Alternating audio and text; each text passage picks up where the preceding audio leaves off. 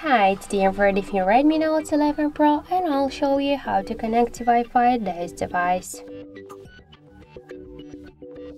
Just to activate Wi-Fi on your Redmi phone, you should open the settings and find Wi-Fi section. Just tap now to the Wi-Fi switcher to activate it, and after that you'll see here all of the available networks. For example, let's see that I just connected to this network. Just if you want to share with the password with someone, just tap to share. Also, we can just connect automatically to the network, and to forget this network just tap to OK. So let's do it once again. We just activated the Wi-Fi.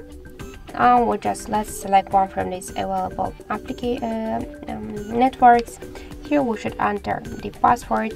To see it, just click on this icon to have just any mistakes. After that, click to connect. Wait a second, and now we can see that our device connected to the network.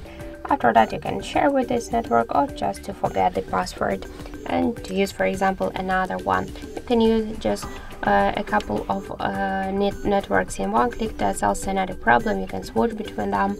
So just to turn off the Wi-Fi, we should click on this Wi-Fi switcher.